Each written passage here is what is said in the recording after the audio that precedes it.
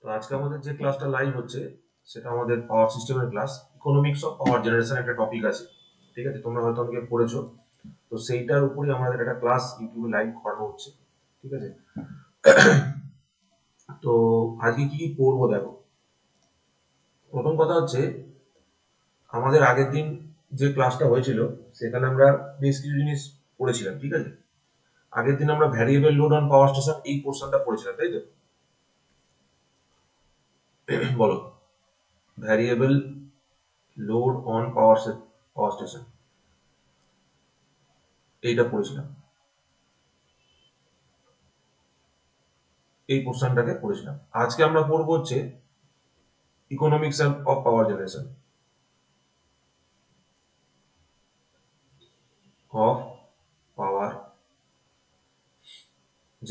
এই পোর্শনটাকে আজকে আমরা পড়বো। তারপরে এটা হয়ে গেলে ট্যারিফ পড়বো, আর ট্যারিফের পরে আমরা পড়বো হচ্ছে পাওয়ার ফ্যাক্টর ইমপ্রুভমেন্ট, ঠিক আছে। তাহলে আমাদের কি হবে, যে পুরো পোর্শনটা ছিল, ঠিক আছে, পুরো যে টপিকটা ছিল পাওয়ার জেনারেশন, যে পোর্শনটা ছিল পাওয়ার জেনারেশনের পোর্শনটা পুরোটা কভার হয়ে যায়। তো পাওয়ার জেনারেশন পার্ট 2 এইটা শেষ হবে, ঠিক আছে। তো দেখো, ইকোনমিক্স অফ পাওয়ার জেনারেশন মানে কি? এই শব্দটা দেখে তুমি কি বুঝতে পারছো? এটা মানেটা কি বোঝাচ্ছে? ইকোনমিক্স অফ পাওয়ার জেনারেশন এই কথাটা কি বোঝাচ্ছে, কি হাইলাইট করছে এটাকে? শব্দটা শুধু শুধু শব্দটা শুনে কি বুঝতে বোঝা যাচ্ছে?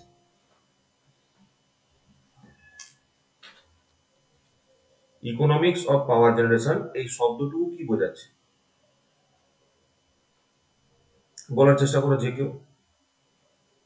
পাওয়ার কি করে ইকোনমিক্যালি জেনারেশন করা যাবে? পাওয়ার জেনারেশন করতে খরচা যেটা হয়, ঠিক আছে। আর আরেকজন কি কি বললেন? ইকোনমিক্যালি পাওয়ার জেনারেশনটা কি করে করা যাবে? ইকোনমিক্যালি কি করে পাওয়ার জেনারেশন করা যেতে পারে, ঠিক আছে। কস্ট এফিসিয়েন্ট কি করে বাড়ানো যায়? কিভাবে কস্ট এফিসিয়েন্টলি আমি পাওয়ার প্রডিউস করতে পারবো, দ্যাট ইজ অলসো থিং। আর কেউ?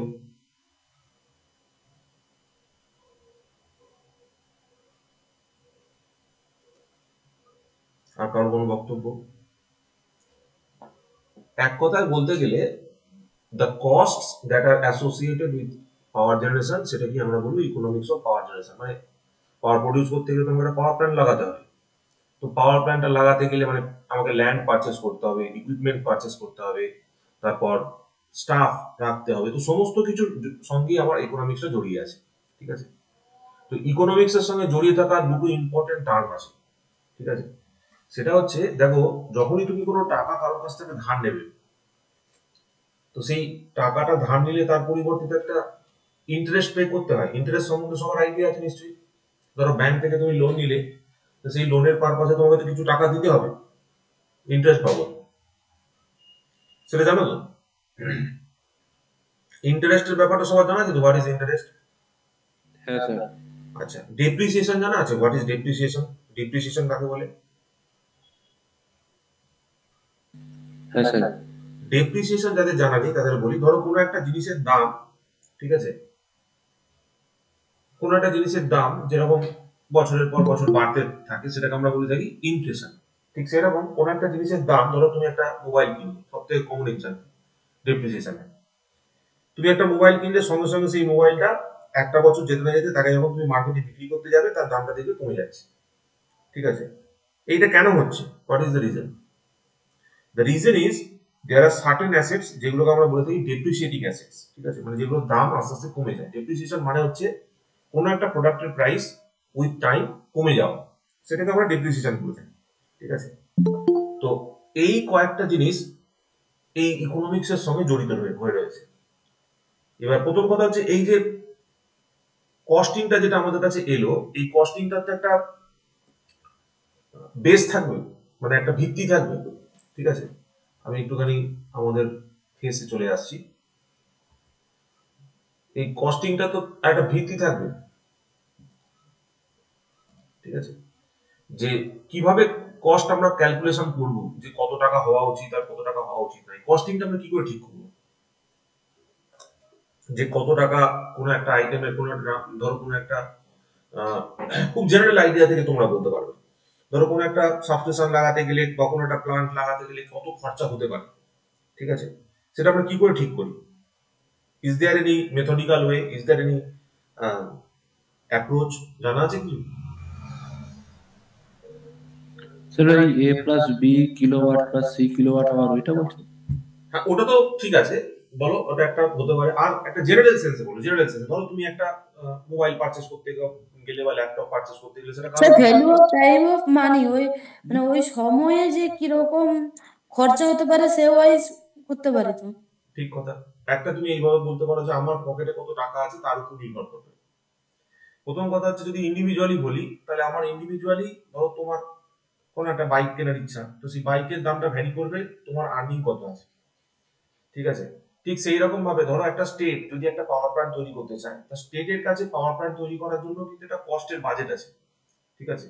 মানে স্টেটের ওভারঅল স্টেটের কাছে একটা টোটাল অ্যামাউন্ট টাকা আছে, তার ভিত্তিতে সে একটা বাজেট ডিসাইড করে যে এত টাকা আমি একটা পাওয়ার প্ল্যান্ট তৈরি করতে পারবো। মানে সেই যে কেউ, তাহলে তো সবাই মানে day after day in day out একটা করে নতুন নতুন পাওয়ার প্ল্যান্ট তৈরি হতে হতে পারতো যদি ফ্রি হতো টাকাটা, ঠিক আছে। তো অ্যাকচুয়ালি কোনো অ্যাসেট তো ফ্রি নয়, কোনো টাকা তো ফ্রি নয়, তার কারণটা আমি তোমাদের পরে বলবো। তো সেক্ষেত্রে কি হচ্ছে, আমাদের একটা, আমাদের কাছে সবসময় মনে রাখতে হবে আমাদের কাছে সম্পদটা ফিক্সড অ্যামাউন্ট, কিছুটা পরিমাণ ফিক্সড আছে, ঠিক আছে। তো এই ফিক্সড অ্যামাউন্টের ভিত্তিতেই আমরা ডিসাইড করছি যে আমরা কতটা পারচেস করতে পারবো। মানে আমার বলার উদ্দেশ্য হচ্ছে আমার প্যাকে যত টাকা আছে তার ভিত্তিতে আমি আমার বাইকটা পারচেস করছি, তার ভিত্তিতে আমাদের মোবাইলের ফোনটা হচ্ছে, ঠিক আছে। এবং আমরা সেটা ডিসাইড করছি যে কত টাকা দিয়ে আমি পারচেস করতে পারবো। তো এইটা ডিসাইড করার জন্য একটা মেথড আছে যখন আমরা পাবলিকলি কোনো অ্যাসেট তৈরি করছি, ঠিক আছে। এরকম তিনটে মেথড আমরা বইতে পড়ি, বা তার এখনো আরো অনেক আপডেশন এসে গেছে, বা তিনটে মেজর মেথড আছে, ঠিক আছে। একটাকে বলে হচ্ছে স্ট্রেট লাইন মেথড, একটাকে বলে হচ্ছে ডিমিনিশিং ফান্ড মেথড, আর একটা হচ্ছে সিঙ্কিং ফান্ড মেথড, ঠিক আছে। তিনটে জেনারেল মেথডস আছে, যে তিনটে মেথডের থ্রু দিয়ে আমরা একটা ক্যালকুলেশন করতে পারি যে কত টাকা হতে পারে একটা পাওয়ার প্ল্যান্ট বানাতে গেলে, ঠিক আছে। একটা পাওয়ার প্ল্যান্ট বানানোর ক্ষেত্রে কতটা কস্টিং আসতে পারে, ঠিক আছে, সেটা আমরা সেই মেথডের থ্রু দিয়ে বার করতে পারি, ঠিক আছে।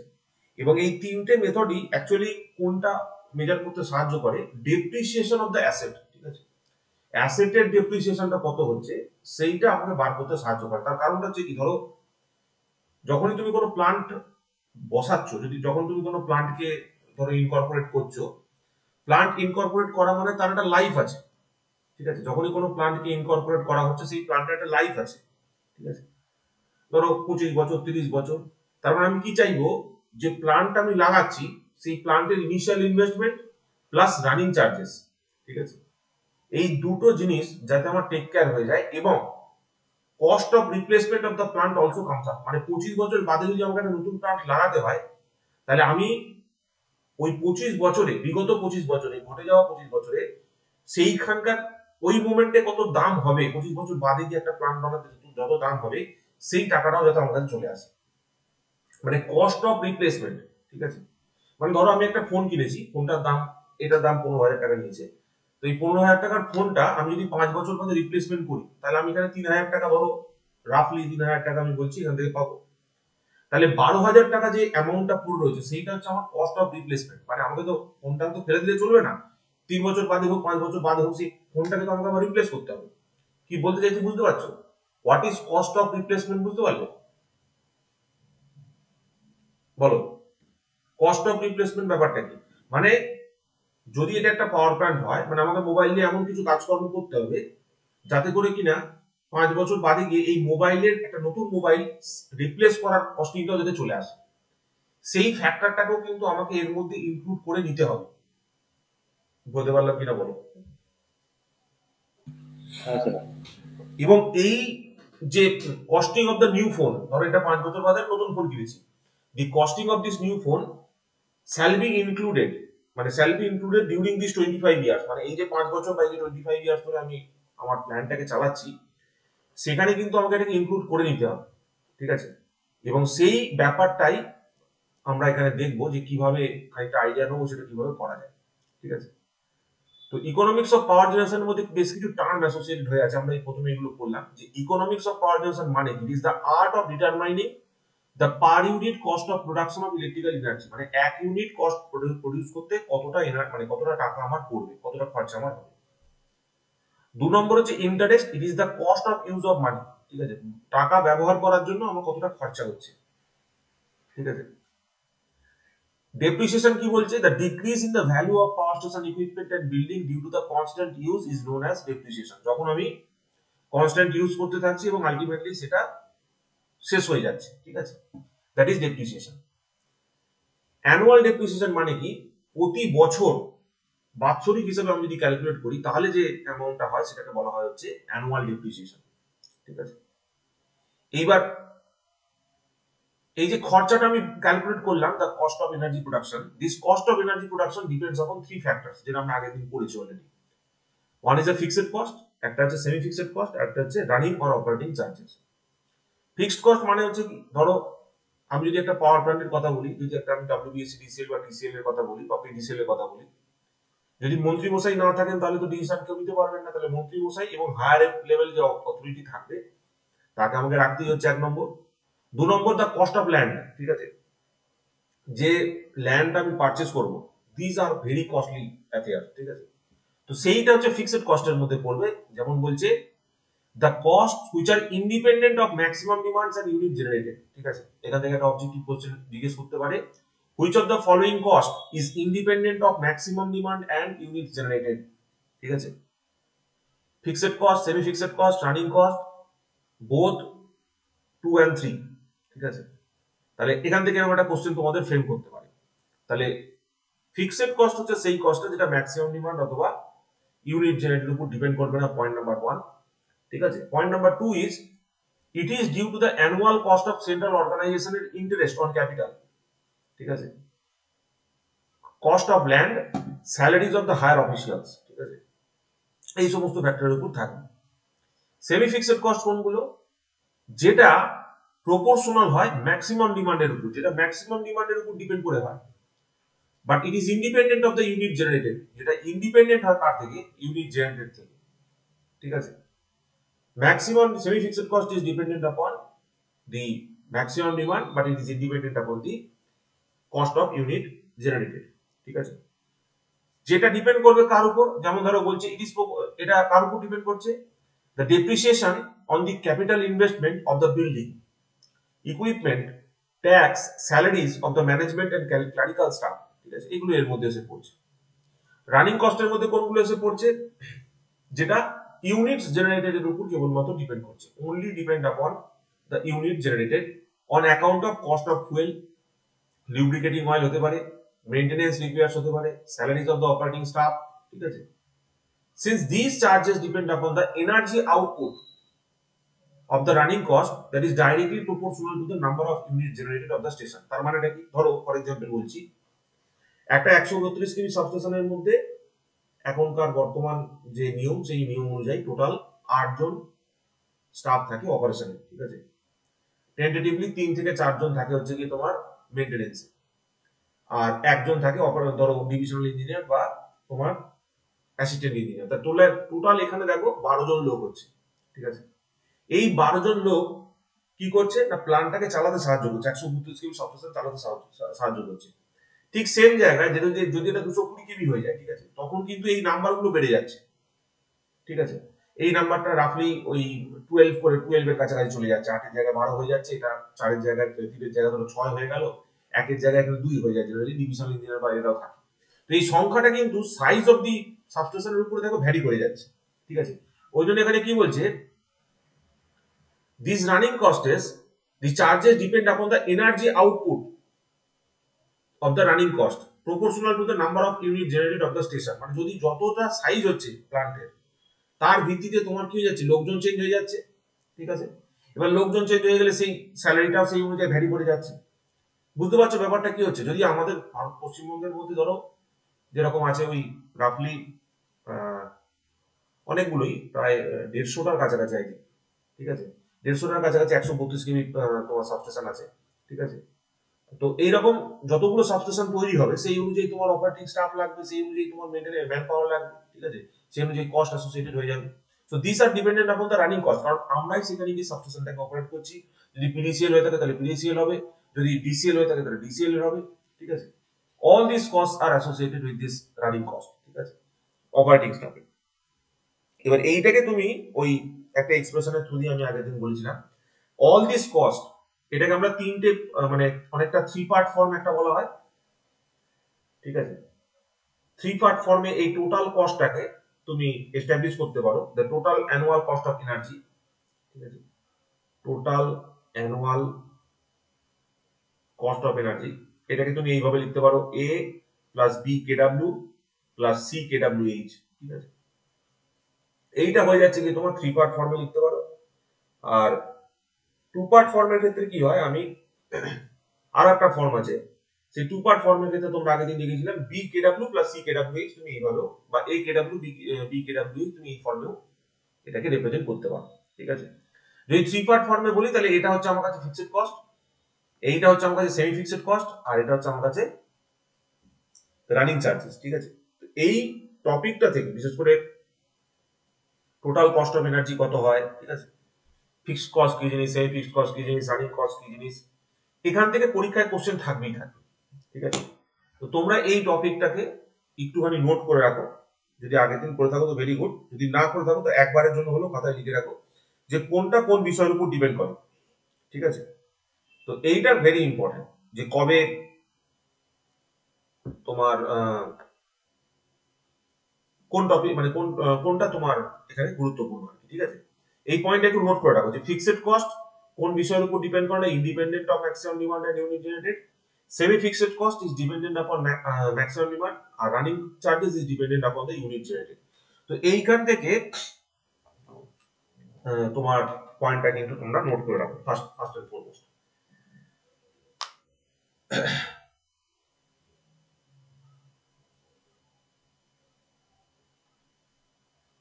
ঠিক আছে। তোমরা ইউটিউবে অনেকে কমেন্ট করছো, ঠিক আছে, যে ফর্ম কবে বেরোবে। দেখো আমি এই সমস্ত কোশ্চেনের উত্তর দেবো না, ঠিক আছে, স্পেকুলেশনের জায়গায় আমি থাকবো না। লোকজনের রিকোয়ারমেন্ট থাকবেই, আর লোকজনের রিকোয়ারমেন্ট হলে ভ্যাকেন্সি অবশ্যই বেরোবে, ঠিক আছে। তো ওই নিয়ে টেনশন নিলে পড়াশোনাটা কোনোদিন করা হবে না। একটা পাওয়ার সিস্টেম সাবজেক্টকে তুমি যদি পড়তে বসো, তুমি দেখবে কতদিন সময় লাগে, ঠিক আছে।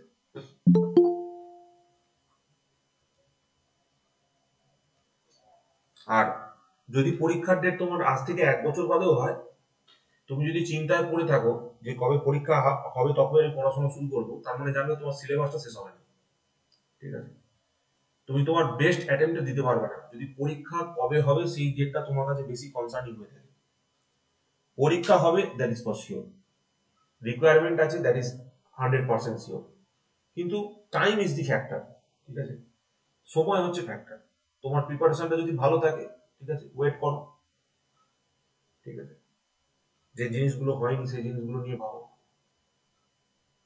হয়েছে, লেখা হয়েছে, বলো পরটা যাবো।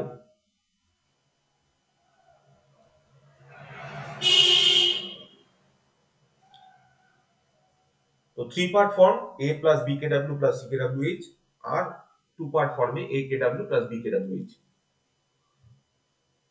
1 মিনিট। ঠিক আছে।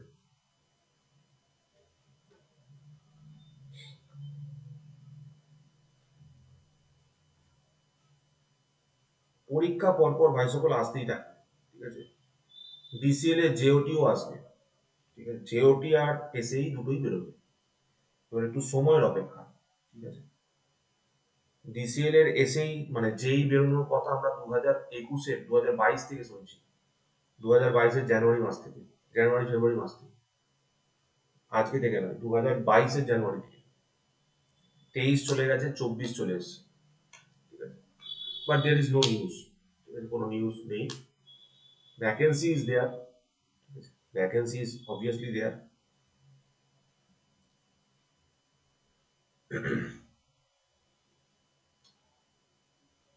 ঠিক আছে, তো দিস ইজ ভেরি ইম্পর্টেন্ট, এটা নোট করো। এরপর এরপর দেখো, এরপর পরের পোর্শনটায় যাচ্ছি। এইবার আমরা পড়বো হচ্ছে ওই আমাদের যে ডিফারেন্ট মেথডস গুলো আছে, ঠিক আছে, ডেপ্রিসিয়েশন বার করার যে ডিফারেন্ট মেথডস গুলো আছে সেইগুলো আমরা একটা একটা করে ক্যালকুলেট করব, যে ডেপ্রিসিয়েশন কি করে বার করে, ডেপ্রিসিয়েশন ক্যালকুলেট করার যে পদ্ধতিগুলো আছে সেইগুলো সব দেখব। তাহলে ডেপ্রিসিয়েশন বার করার তিনটে পদ্ধতি আছে, ঠিক আছে। ডেপ্রিসিয়েশন ক্যালকুলেশন,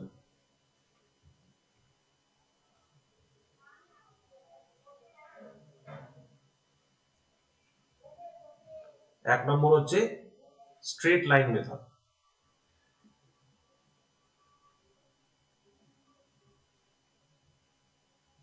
ঠিক আছে, এক নম্বর হচ্ছে স্ট্রেট লাইন মেথড। দু নম্বর হচ্ছে তোমার diminishing value method, diminishing value method,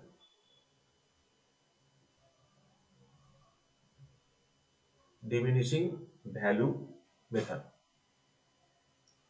আর লাস্টলি তিন নম্বরটা হচ্ছে sinking fund method, sinking fund method.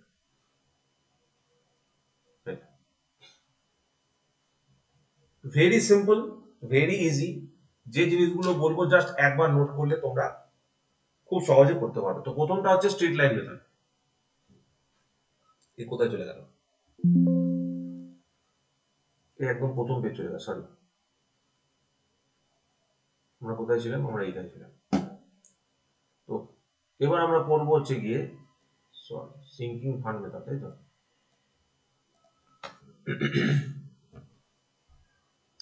প্রথমত পড়বো হচ্ছে গিয়ে sinking fund method. First is straight line method. Straight line method মানে তো বোঝাই যাচ্ছে, দিস ইজ সামথিং স্ট্রেট, ঠিক আছে, মানে সোজাই হবে। কোনো এর কার্ভটা যদি তোমার ড্র করতে বলে this will come out to B straight line.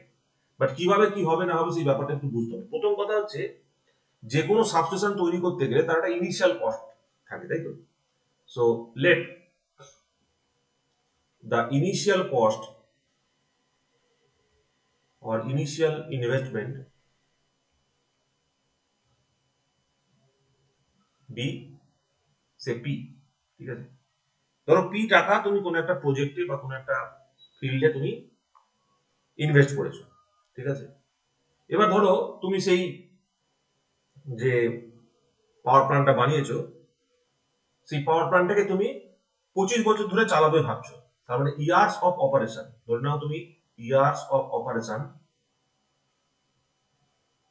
সে 25 বছর, সেই 25 বছরটাকে আমি একটা ধরো নাম্বার এন দিয়ে দিচ্ছি। 25 ইয়ার্স এর জন্য তুমি একটা পাওয়ার প্ল্যান্ট বানাচ্ছ, সেটা ভাবছো তুমি যে 25 বছর অবধি তুমি সেটাকে চালাবে, তারপর তুমি সেটাকে ডিসম্যান্টল করে দেবে, ইয়ার্স অফ অপারেশন আছে।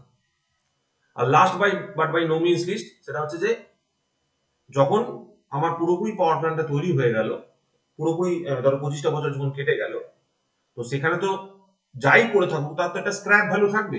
মানে ধরো যে পাওয়ার প্ল্যান্ট হয়ে গেল, সেখানে লোহা লক্কর যাই করে থাকুক না কেন, তার একটা এন্ড ভ্যালু বা স্ক্র্যাপ ভ্যালু যেটাকে বলা হয়, সেই স্ক্র্যাপ ভ্যালুটা থাকবে। যেমন আমার মোবাইল ফোনটা যদি 13,000 টাকা প্রাইস থাকে, 14,000 টাকা প্রাইস থাকে, যখন সেল করতে যাচ্ছি ফাইনালি 5 বছর বাদে বা 3 বছর বাদে, তখন সেখান থেকে আমি 3,000 টাকা মতো পাচ্ছি। তাহলে সেটা হয়ে গেল তার স্ক্র্যাপ ভ্যালু। তাহলে স্ক্র্যাপ ভ্যালু কি জিনিস? Scrap value is something which you get after the complete use of lifetime, ঠিক আছে। ধরুন লাইফ টাইম আমি ইউজ করে নিয়েছি, তার লাইফ টাইম অনুযায়ী ব্যবহার করে নেওয়ার পর, ঠিক আছে, এইটা আমি শেষে বিক্রি করার সময় এটা আমি পাচ্ছি, ঠিক আছে। তাহলে এখান থেকে যদি আমাকে ডেপ্রিসিয়েশন ক্যালকুলেট করতে হয়, বলছে অ্যানুয়াল ডেপ্রিসিয়েশন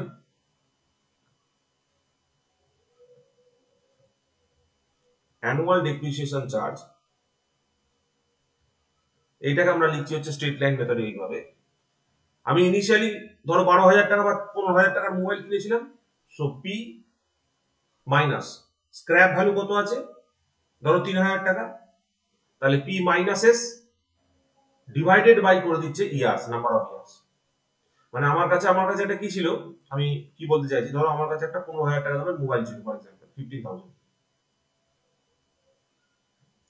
তার স্ক্র্যাপ ভ্যালু আমি বিক্রি করে পেলাম হচ্ছে কি তোমার, ধরো ফর এক্সাম্পল 3,000 টাকা আমাকে দিল কোন একটা স্টোরি, তাহলে অ্যানুয়াল ডেপ্রিসিয়েশন কত হচ্ছে? ধরো ফর এক্সাম্পল আমি এই ফোনটাকে আমি 5 বছর ব্যবহার করেছি, 5 years.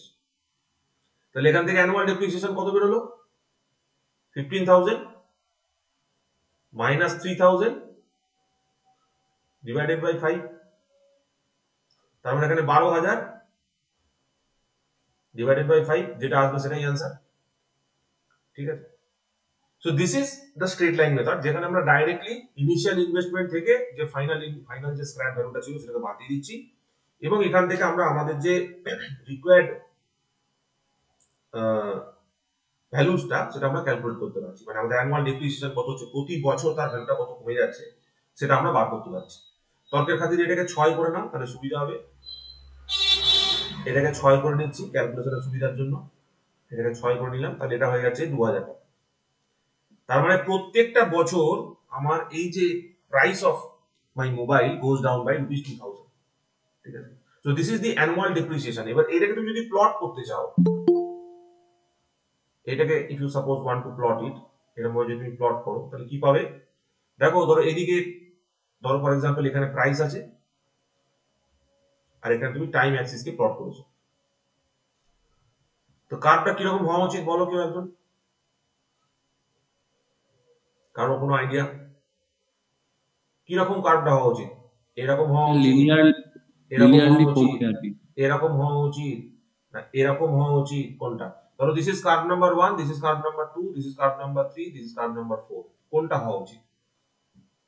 Sir curve number 3। Sir option 3, মানে 3। অপশন 3 তে কতজন হাত তুলছো? অপশন 4 কেন নয়? জিরো হবে না, এখানে কি একটা তো কিছু ভ্যালু থাকবেই তো স্যার। অবশ্যই একটা কিছু ভ্যালু থাকবে। ঠিক আছে, তাহলে এই যে ভ্যালুটা পড়ে আছে, এইখানে যে ভ্যালুটা পড়ে আছে, এই ভ্যালুটাকে কি বলবো? Scrap value. এইটা হচ্ছে স্ক্র্যাপ, এইটা হচ্ছে আমার স্ক্র্যাপ। ঠিক আছে, আর এইটা হচ্ছে আমার কাছে নাম্বার অফ ইয়ার্স, মানে এখান থেকে ধরো 0 থেকে শুরু করে করতে করতে এখানে আমি n ইয়ার্স এ গিয়ে পৌঁছেছি, দিস ইজ মাই nth ইয়ার। ঠিক আছে, এইখানে যে আমি টাকাটা ইনভেস্ট করেছিলাম এই অ্যামাউন্টটা কি হবে? p, বুঝতে পারছো? মানে এই পয়েন্টটা হচ্ছে আমার কাছে p পয়েন্ট, যে পয়েন্টে আমি টাকাটা ইনভেস্ট করেছি, এইটা হচ্ছে আমার কাছে n ইয়ার্স, আর এটা হচ্ছে আমার কাছে স্ক্র্যাপ। ঠিক আছে, so the straight line method actually কোন কার্ভটা? কার্ভ 3, তাই তো? পরীক্ষায় একটা কোশ্চেন দিতে পারে, পরীক্ষায় একটা কোশ্চেন দিতে পারে যে which of the following curves represents the straight line method of annual depreciation? annual depreciation এ কোনটা স্ট্রেট লাইন মেথড কে ইন্ডিকেট করে সেটা বলো।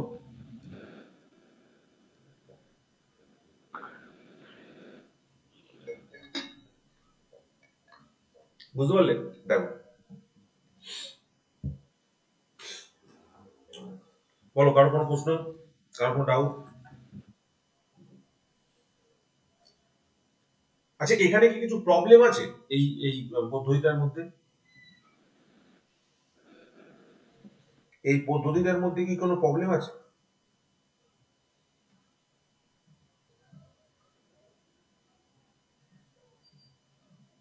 আছে। কি প্রবলেম আছে?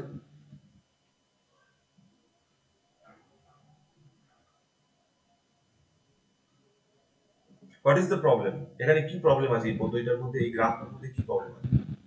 ধরো কোনো একটা প্রোডাক্টের ডেপ্রিসিয়েশন যদি আমি এরকম লিনিয়ার ধরে নিই তাহলে কি সমস্যা হবে? প্রতি বছর তো সেম রেটে ভ্যালু নাও কমতে পারে। এক্স্যাক্টলি। ধরো আমি যদি একটা 15,000 টাকার ফোন কিনি, যখন আমি প্রথম বছর সেল করতে যাব না, তার কিছুটা হলেও বেশি ভ্যালু পাবো ফার্স্ট ইয়ারে।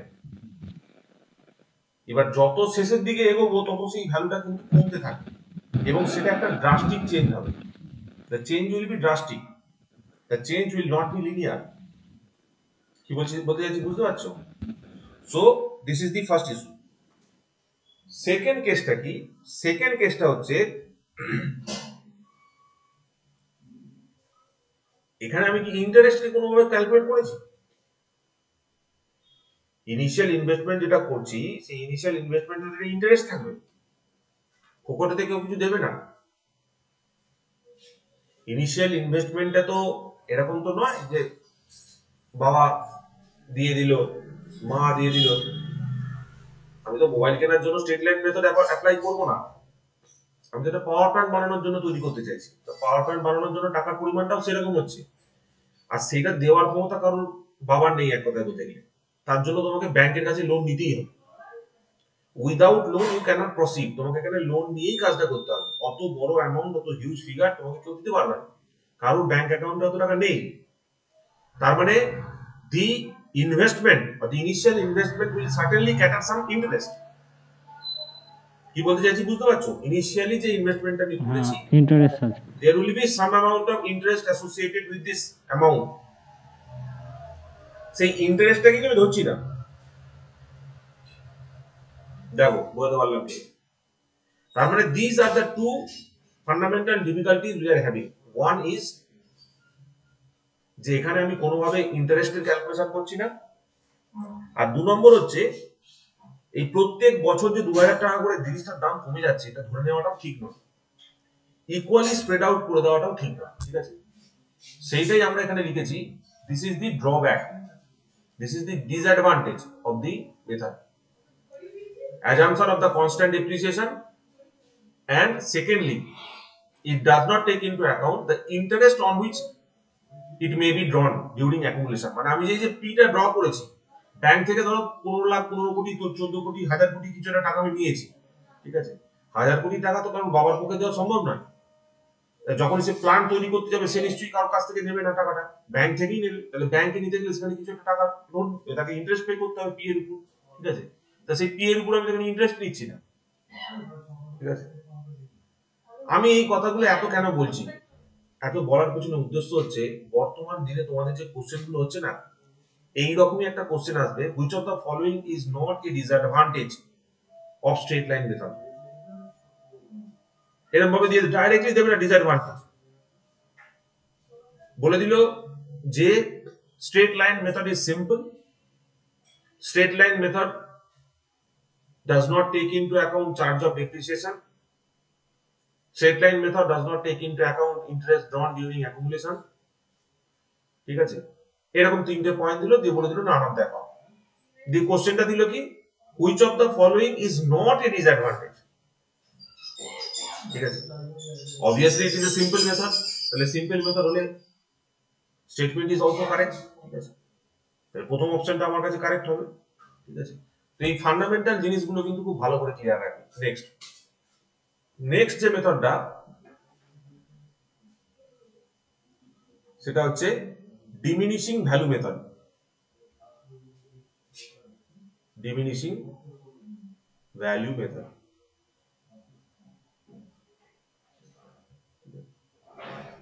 তাহলে ডিমিনিশিং ভ্যালু মেথডের ক্ষেত্রে ওই প্রথম পয়েন্ট দুটো ফিক্সই থাকবে। ইনিশিয়াল ইনভেস্টমেন্ট আমার কাছে কত, ইনিশিয়াল ইনভেস্টমেন্ট আমার কাছে কত করেছি, আমি পি অ্যামাউন্টেড করেছি। স্ক্র্যাপ ভ্যালু কত,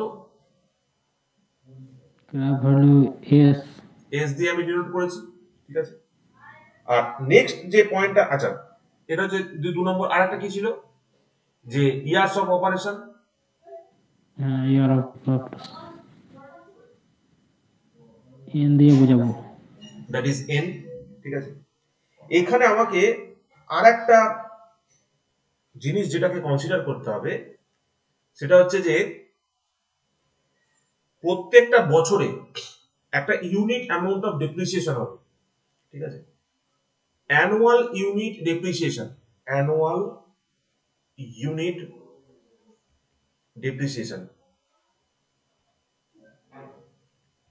এইটা আমাকে প্রত্যেক বছর কনসিডার করতে হবে। Suppose say that is x,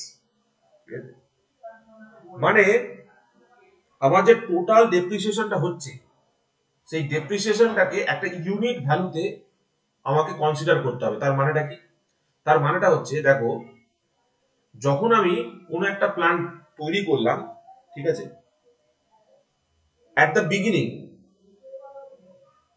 beginning যদি টোটাল কস্ট বলি, দ্যাট ইজ ইকুয়াল টু কত হবে, পি, তাই তো। যখন আমি প্ল্যানটাকে সবে জাস্ট বসাচ্ছি তখন টোটাল কস্ট কত হচ্ছে আমার কাছে, যেটা ইনিশিয়াল ইনভেস্টমেন্ট সেটাই আমার কাছে কস্ট, তাই তো। কিন্তু আফটার ওয়ান ইয়ার একটা বছর যখন কেটে যাচ্ছে, একটা বছর কেটে যাওয়ার পরে হোয়াট ইজ দ্য কস্ট, মানে এটা টোটাল কস্ট বলতে পারো, অথবা ভ্যালু অফ দ্য ফাউন্ডেশন, অথবা ভ্যালু অফ দ্য সাবস্টেশন, অথবা ভ্যালু অফ এভরিথিং। ঠিক আছে, টোটাল কস্ট মানে আমি বলতে চাইছি ভ্যালু অফ এভরিথিং। ঠিক আছে, এক বছরে যদি প্রত্যেকটা বছর যদি এক্স অ্যামাউন্ট করে ডেপ্রিসিয়েট করে, তাহলে আফটার 1 ইয়ার টোটাল কস্ট কত হবে?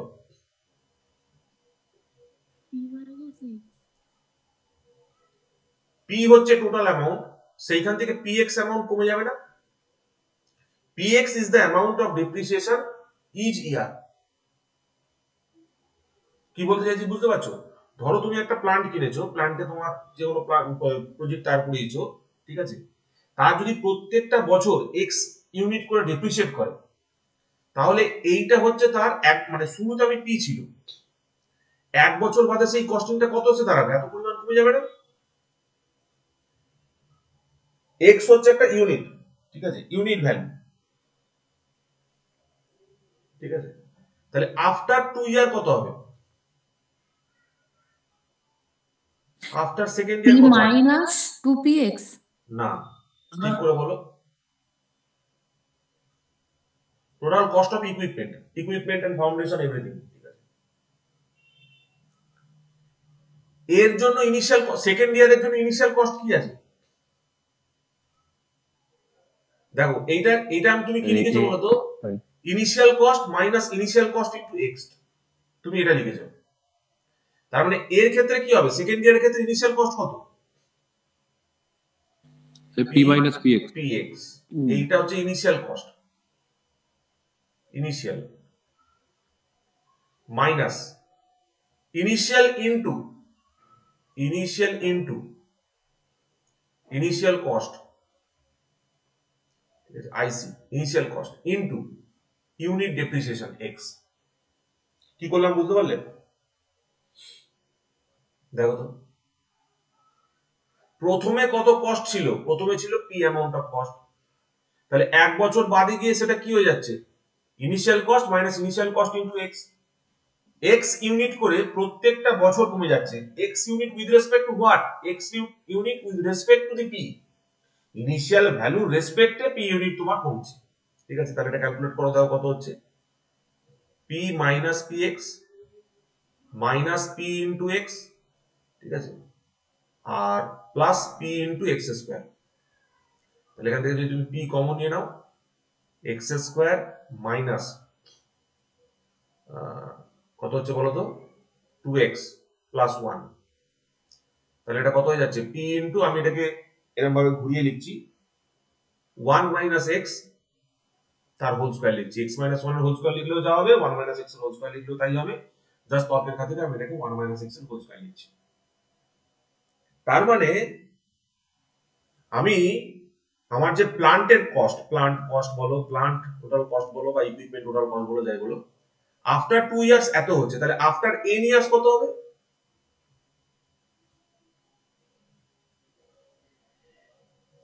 টোটাল কস্ট কত পড়ে থাকবে বলো? কি করে কত লিখবো? p p minus x whole to the 1 minus x to the power n। তাই তো? সো দেখো, n বছর বাদে গিয়ে আমার কাছে এত টাকা পড়ে রইল। তাহলে আমার কাছে 15,000 টাকার মোবাইল ছিল, 6 বছর ব্যবহার করেছিলাম, আমার কাছে স্ক্র্যাপ ভ্যালু ছিল হচ্ছে 3,000 টাকা। ঠিক আছে, স্যার ওটা 1 minus x তাহলে লিখে নেব বলুন। এমনি জাস্ট এইটা ফর্মটা, ওটা তো সূত্র, একই ব্যাপার। না স্যার বলছি x square minus 2x plus 1 করলে x মাইনাস 1 হয়, x মাইনাস 1 এর হোল স্কয়ারও যা, ঠিক আছে, আবার 1 মাইনাস x এর হোল স্কয়ারও তাই। x মাইনাস 1 এর হোল স্কয়ার করো, যা বেরোবে, ঠিক আছে, 1 মাইনাস x এর হোল স্কয়ার করো, তাই হবে, তাই না? একই ব্যাপার, আমি এটাকে এই ফর্মে লিখেছি, সিম্পল ম্যাথমেটিক্স। ঠিক আছে, তাহলে আমি এখান থেকে কি পেলাম? After n years total cost হচ্ছে এত। দেখো এইটাকেই তোমরা স্ক্র্যাপ ভ্যালু বলছি। একটু চিন্তা ভাবনা করে দেখো তো, এই যে n বছর বাদে এই যে টাকাটা আমার কাছে পড়ে রয়েছে, ঠিক আছে, this is nothing but my scrap value. এইটাই আমার কাছে scrap value. So s is nothing but p into 1 minus x whole to the power n। ঠিক আছে, তাহলে এইটাকে আমরা যদি একটু ঘুরিয়ে বিভিন্ন কায়দা কানুন করি, তাহলে কত বেরোবে x এর value s by p whole to the power 1 by n is equal to 1 minus x। তাহলে x will be equal to 1 plus s by p whole to the power 1 by n। ঠিক আছে, সে এইটা হয়ে গেল আমার কাছে গিয়ে ইউনিট ডেপ্রিসিয়েশন। ঠিক আছে, এই ইউনিট ডেপ্রিসিয়েশনটার ভিত্তিতে এবার তুমি দেখো 1 বছর বাদে কতটা ডেপ্রিসিয়েট করবে, 2 বছর বাদে কতটা ডেপ্রিসিয়েট করবে, 3 বছর বাদে কতটা ডেপ্রিসিয়েট করবে, তুমি এই ফ্যাক্টরটাকে এবার কিন্তু ক্যালকুলেট করতে পারো। ঠিক আছে, এইখান থেকে তুমি আরেকটা ফিগারকে বলতে পারো, এখান থেকে আমি টোটাল কস্ট বলেছিলাম, তাহলে এখান থেকে তুমি ডেপ্রিসিয়েশনটা বার করতে পারো। ডেপ্রিসিয়েশন কত হবে স্যার? এটা প্লাস হবে না, এটা মাইনাস হবে তো? না, এটা 1 মাইনাস ও মাইনাস হবে, sorry minus. Good good, thank you. তাহলে ডেপ্রিসিয়েশন কত হচ্ছে এখান থেকে দেখো, এখানে প্রথম ইয়ারের আফটার মানে 1 বছরে কত ডেপ্রিসিয়েট করছিল, px অ্যামাউন্ট ডেপ্রিসিয়েট করছিল। ঠিক আছে, তাহলে এখান থেকে তুমি প্রত্যেকটা বছরের ডেপ্রিসিয়েশন ক্যালকুলেট করতে পারো। তাহলে ফার্স্ট ইয়ারের ডেপ্রিসিয়েশন হচ্ছে তোমার এত। ঠিক আছে, px অ্যামাউন্ট, px টা হচ্ছে তোমার একটা বছরে কতটা ভ্যালু কমে যাচ্ছে। p মাইনাস px টা কি? Total cost. তুমি একটা ফোন কিনেছো 15,000 টাকায়, 1 বছর বাদে গিয়ে তুমি সেখান থেকে পেলে 10,000 টাকা, তাহলে ডেপ্রিসিয়েট কত করলো? 5,000 টাকা। তাহলে এই পি টা হচ্ছে আমার কাছে 15,000 টাকা, 15,000 টাকার ফোন। ঠিক আছে, 1 বছর বাদে গিয়ে সেটা হয়ে গেছে 10,000 টাকা। ঠিক আছে, আর ডেপ্রিসিয়েশন তাহলে কত হয়েছে আমার কাছে? 5,000 টাকা। তো এইভাবে তোমাকে একটা কোশ্চেন থ্রো করতে পারে এইরকম, যে 3টে টার্ম বলে দিল, স্ক্র্যাপ ভ্যালু বলে দিল, number of years of operation বলে দিল, আর ইনিশিয়াল ইনভেস্টমেন্টটা বলে দিল, দিয়ে তোমাকে বার করতে বললো যে 1 বছর বাদ তার ডেপ্রিসিয়েশন কত হবে, 3 বছর বাদ তার ডেপ্রিসিয়েশন কত হবে, এরকম বার করতে বললো। ঠিক আছে, তাহলে সিমিলারলি তুমি এইখান থেকে দেখো, এইখান থেকেও তুমি বার করতে পারবে। এই p মাইনাস px থেকে তুমি যদি এই জিনিসটা বাদ দিয়ে দাও, ঠিক আছে, এইটা হচ্ছে 1 বছর বাদে ডেপ্রিসিয়েশন। তাহলে 1 থেকে 2 বছরের মধ্যে কতটা ডেপ্রিসিয়েট করেছে বলো?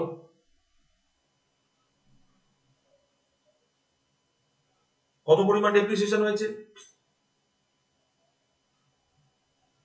p minus px into x, এইটা ডেপ্রিসিয়েট করেছে সেকেন্ড ইয়ার থেকে ফার্স্ট ইয়ার থেকে সেকেন্ড ইয়ারের মধ্যে। ধরো এইখানে এই অ্যামাউন্টটা এসে ঠেকেছে তোমার, ধরো ফর এক্সাম্পল 8,500 টাকা, ফর এক্সাম্পল তুমি ক্যালকুলেট করে বার করতে পারো। তার মানে এইটা তোমার হয়ে গেছে কত? 1,500 টাকা।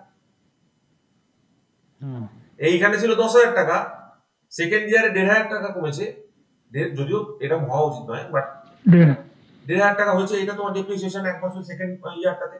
ঠিক আছে, আর তোমার কাছে এখন 8,500 টাকা পড়ে আছে। ঠিক আছে, যদিও এটা মানে একটা র্যান্ডম ফিগার আমি নিলাম, বাট তোমরা ক্যালকুলেশন করলে এখান থেকে বার করতে পারবে ভ্যালুগুলো বসিয়ে বসিয়ে।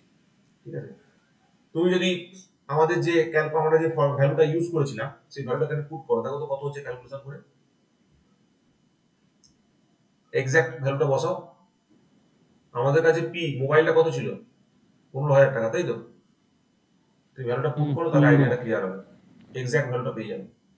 পিটাকে ধরে নাও 15,000 টাকার মোবাইল। ঠিক আছে, এসটাকে ধরে নাও হচ্ছে 3,000 টাকা, 3,000, এইটাকে ধরে নাও তোমার 6 বছর। 6 বছর। তার মানে তোমার এখানে দেখো কত হচ্ছে, ইউনিট ডেপ্রিসিয়েশনটা তোমার এখান থেকে বার করতে হবে। তাহলে ইউনিট ডেপ্রিসিয়েশন কত হবে? 1 মাইনাস এস। এস মানে কত আছে? 3,000। এই পিটা কত আছে? 15,000 whole to the power 1 by n, 1 by 6। এটা ক্যালকুলেট করে x এর ভ্যালুটা কত হচ্ছে বার করো, ডেপ্রিসিয়েশনটা বার করো। এটা তোমার 3,000 কেটে যাচ্ছে, এটা হয়ে যাচ্ছে 1 বাই 5। তাহলে 1 minus 1 by 5, 5 to the power 1 by 6, এটা করো তো কত হচ্ছে দেখো তো ভ্যালুটা বার করে। এই x এর ভ্যালুটা যদি আমরা বার করতে পারি, এই x এর ভ্যালুটা এখানে p দিয়ে গুণ করলেই তুমি এখানে px এর ভ্যালু পেয়ে যাবে। ঠিক আছে, এইটা কত হচ্ছে একটু বার করো, এই রুটের আন্ডারে যে ভ্যালুটা আসছে, ঠিক আছে, রুটের তলায় যে ভ্যালুটা আসছে এই ভ্যালুটা আমাকে বার করতে হবে। যাই হোক কিছু একটা আসবে, তোমার ক্যালকুলেট করো যে কতটা তোমার ডেপ্রিসিয়েট করবে ভ্যালুটা। 0.235 আসছে। হ্যাঁ কত আসছে? 0.235 এটা 0.235 আসছে, 1 মাইনাস ওটা করে 1 minus 1 by 5 to the power 1 by 6 root over 1 by 6, তাই তো? তাহলে এটা 0.235 বলছে। ওর ক্যালকুলেশন যদি ঠিক থেকে থাকে তাহলে এই 0.235 ইনটু পি করো, পি মানে হচ্ছে 15,000, তাহলে সেইটা আমার কাছে চলে আসবে হচ্ছে কি এক বছরে কত ডেপ্রিসিয়েট করেছে, ঠিক আছে। তারপরে এইখান থেকে তুমি বার করতে পারবে হচ্ছে 2 বছরে কত ডেপ্রিসিয়েট করেছে, ঠিক আছে। এইভাবে আমরা কন্টিনিউয়াসলি ডেপ্রিসিয়েশনের ভ্যালুটা ক্যালকুলেট করতে পারবো, ঠিক আছে। এই ক্যালকুলেশনটা ঠিক করে করবে তাহলে এক্সাক্ট ভ্যালুটা তুমি পেয়ে যাবে। So this is the diminishing fund value, the diminishing fund method, diminishing value method, ঠিক আছে। এবার এখানে একটা প্রবলেম আছে। কি প্রবলেম আছে? মানে এই মেথডেও কিছু প্রবলেম আছে, তাহলে আমরা পরের স্টেজগুলোতে যাব কেন, ঠিক আছে। So is there any problem associated with this? এখানে কোনো প্রবলেম আছে কিনা বলো।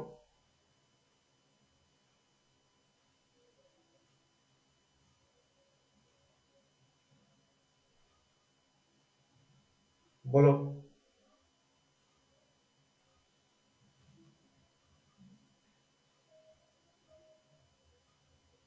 এইখানে একটা প্রবলেম আছে।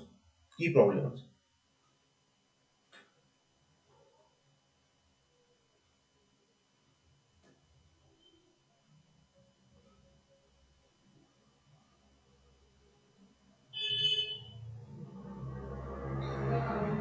তুমি যদি এই ভ্যালুগুলো ক্যালকুলেট করো, ভ্যালুগুলো ক্যালকুলেট করলে দেখবে যত সময় যাচ্ছে দি amount of depreciation is reducing, ঠিক আছে। ডেপ্রিসিয়েশনের যে ভ্যালুটা আছে সেই ডেপ্রিসিয়েশনের ভ্যালুটা রিডিউস করে যাচ্ছে। ভালো কথা, রিডিউস করছে মানে প্রথম বছর যদি 4,000 টাকা হয়, তারপরের বছর হচ্ছে গিয়ে 3,000 টাকা, তারপরের বছর হচ্ছে গিয়ে 2,000 টাকা, তারপরের বছর হচ্ছে গিয়ে 1,000 টাকা। তার মানে continuously this value of depreciation is also going down. তাতে আমার কি ফায়দা, আমার কিছু লাভ আছে কি? বক্তব্য হচ্ছে না, এতে আমার লাভ নেই।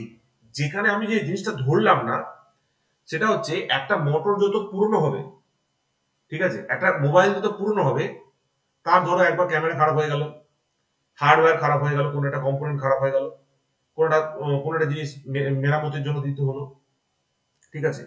তার মানে যত সময় যায়, যত সময়টা যত বাড়তে থাকবে তত maintenance charges will increase, maintenance charges will increase, তাই তো। তারপরে ডেপ্রিসিয়েশনের সঙ্গে আমাকে তো মেইনটেনেন্স চার্জটা ইনক্লুড করতে হবে। কোনো একটা জিনিস যত পূর্ণ হবে, একটা ব্রেকার যত পূর্ণ হবে, তার মেইনটেনেন্সের খরচা তত বাড়বে। ব্রেকার নতুন থাকলে মেইনটেনেন্সের খরচা কম হবে, ব্রেকার পুরনো হয়ে গেলে মেইনটেনেন্সের খরচা বেড়ে যাবে, ঠিক আছে। তার মানে যত সময় যাচ্ছে, আমি এখানে ক্যালকুলেশন করে পাচ্ছি যে ডেপ্রিসিয়েশনের ভ্যালুটা কমে যাচ্ছে, ঠিক কথা, কিন্তু মেইনটেনেন্সের যে কস্টিংটা সেটাও কিন্তু আমি এখানে নিচ্ছি না, ঠিক আছে। সো মেইনটেনেন্সের ইনফরমেশনটা, মেইনটেনেন্সের যে চার্জটা সেটাকে আমরা এখানে ইনক্লুড করা হচ্ছে না। সেকেন্ড প্রবলেমটা কি, এখনো পর্যন্ত দেখো আমরা এখানে রেট অফ ইন্টারেস্টকে কিন্তু ইনকর্পোরেট করিনি। এখানে এখনো পর্যন্ত কিন্তু rate of interest has not been taken into account.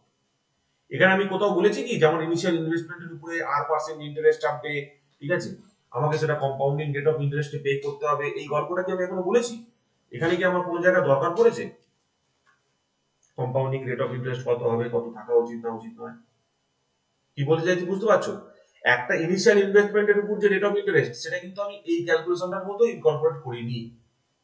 আমি যেটা করেছি দ্যাট ইজ দি প্রত্যেকটা বছরে তার ভ্যালুয়েশনটা ইকুয়ালি কমে না, ঠিক আছে। প্রথম বছর বেশি কমে, তারপরে বছর কমতে থাকে, মানে সেই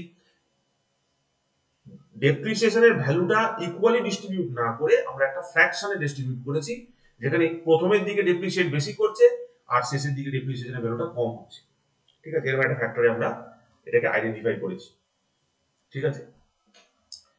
সো এটাকে তুমি যদি দেখো দুটো প্রবলেম আছে। হ্যাঁ বলো। বলছি মেইনটেনেন্স কস্টটা তো ডিমিনিশিং ভ্যালু মেথড ধরা হচ্ছে না। ধরা হচ্ছে না, এটা তো স্ট্রেট লাইন মেথডও ধরা হচ্ছে না, তাহলে ওখানেও ধরা স্ট্রেট হয়নি, তো লাইন। ওটাও দ্যাট ইজ অলসো ইনক্লুডেড, সেটা অলসো ইনক্লুডেড। ঠিক আছে, যেটা এর প্রবলেম সেটা তো ওর প্রবলেম হবে। সো ইট হ্যাজ, দেখো দুটো বলেছে, দুটো drawbacks it has. Firstly the low depreciation charges are made in the late years. ঠিক আছে, এই গল্পটা কি, যদি ধরো তোমার একটা ইএমআই চলে, তুমি ইএমআই চললে বুঝতে পারবে ইএমআই এর যে ইন্টারেস্টটা হয়, ঠিক আছে, সেই ইন্টারেস্টটা প্রথম বছরে সব থেকে বেশি থাকে, ফার্স্ট ইয়ারে সব থেকে হাইয়েস্ট আছে। এবার ধরো তুমি 7 বছরের লোন নিয়েছো, যত তোমার মাস বাড়তে থাকবে শেষের দিকে তোমার সেটা সব থেকে কম হবে। কি বলতে চাইছি বুঝতে পারছো?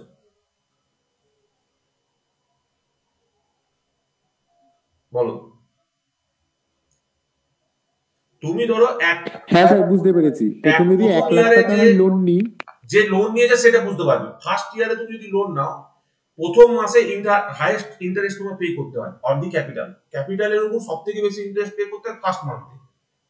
এবার যত ধরো তোমার 3 বছরের লোন আছে, মানে 36 মাসের লোন আছে, ঠিক আছে, তাহলে ফার্স্ট মান্থ থেকে 36 মান্থে গিয়ে সেই লোনের যে ইএমআই এর অ্যামাউন্টটা সেটা দেখো কমতে থাকে, এবং 36 মান্থ থেকে সব থেকে লোয়েস্ট হয়। ধরো 3000 টাকা যদি ফার্স্টে ইনিশিয়াল লোন হয়, ঠিক আছে, 2000 টাকা তোমার শেষে গিয়ে দাঁড়াবে, বা 1000 টাকা তোমার শেষে গিয়ে দাঁড়াবে, বা জিরো হয়ে যাবে, সরি, শেষে গিয়ে তোমার ইন্টারেস্টটা জিরো হয়ে যাবে। ঠিক আছে, এটা শেষে গিয়ে তোমার জিরোতে গিয়ে ঠিক। ঠিক আছে,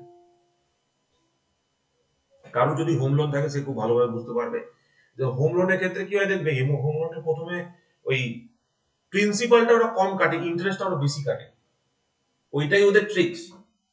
ঠিক আছে, হোম লোনের ট্রিক্সটা হচ্ছে ওটাই খেলে, প্রিন্সিপালের অ্যামাউন্টটা দেখবে কম কাটে, ইন্টারেস্টের অ্যামাউন্টটা বেশি কাটে। মানে ধরো তুমি 25 লাখ টাকা লোন নিয়েছো ফর এক্সাম্পল, শূন্য কম হলে বলবে, একক দশক শতক হাজার অযুত লক্ষ, ঠিক আছে, 25 লক্ষ, তুমি 25 লক্ষ টাকা লোন নিয়েছো। এবার 25 লক্ষ টাকা লোন তুমি যদি 20 বছরের জন্য নাও ফর এক্সাম্পল, ঠিক আছে, এট সার্টেন রেট অফ ইন্টারেস্ট সে 8%, ঠিক আছে, হোম লোন তুমি যাই নাও না কেন, তো এইটা দেখবে ওই রাফলি 37 লাখের কাছাকাছি চলে আসে, 37 লাখের কাছাকাছি এবার হোম লোন চলে আসে টোটাল অ্যামাউন্ট। তাহলে এই যে 12 লক্ষ টাকা রয়েছে, ঠিক আছে, এই মাঝখানে যে ডিফারেন্স 12 লক্ষ টাকাটা, এই 12 লক্ষ টাকাটা হচ্ছে ইন্টারেস্ট অ্যামাউন্ট। সেই 12 লক্ষ টাকাটাই এই 20 বছর ইনটু 12 করলে যতগুলো তোমার ইয়ে হয়, 12 দুগুণে 24, মানে 240 খানা ইএমআই হবে। সেই 240 খানা ইএমআই এর ভিত্তিতে ওই 12 লক্ষ টাকাটাকে ওরা ডিভিশন করবে। ঠিক আছে, ওই 12 লক্ষ টাকাটাকে ওরা ডিভিশন করে নেবে। এবার প্রথম মাসে ওরা সব থেকে বেশি ইন্টারেস্ট কাটবে, আর শেষের মাসে ওরা সব থেকে কম ইন্টারেস্ট কাটবে, বা জিরো হয়ে যাবে শেষের মাস থেকে। ঠিক আছে, এই যে ফ্যাক্টরটা, এই ফ্যাক্টরটা একটা খুব ইন্টারেস্টিং সাইড আছে, সেটা আমি তোমাদের পরে বলছি, একটু বাদে বলছি। ঠিক আছে, সেকেন্ড যে পয়েন্ট যেটা বললো সেটা হচ্ছে যে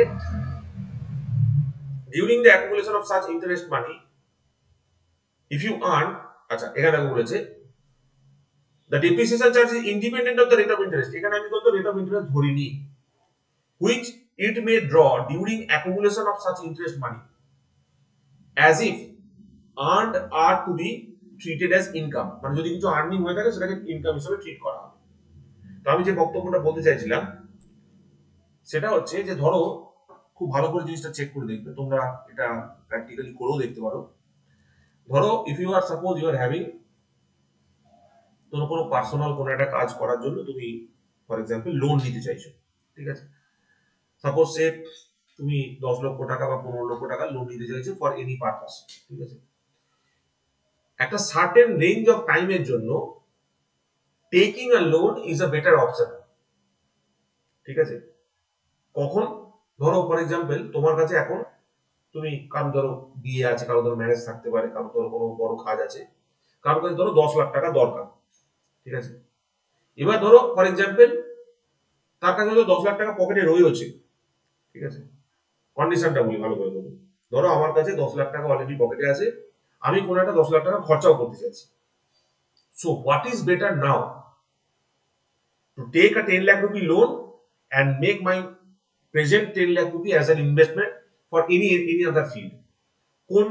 কোনটা করা ভালো? আমার কাছে টাকা 10 লক্ষ টাকাটাকে খরচা করে দেওয়া ভালো, না taking a loan of 10 lakhs, ঠিক আছে, and paying their EMIs is better? Which one is better?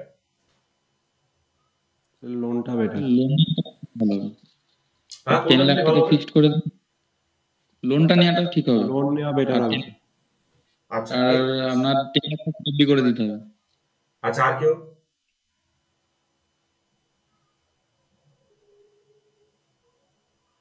তোমরা বড্ড স্ট্রেট লাইন মেথডে চলো।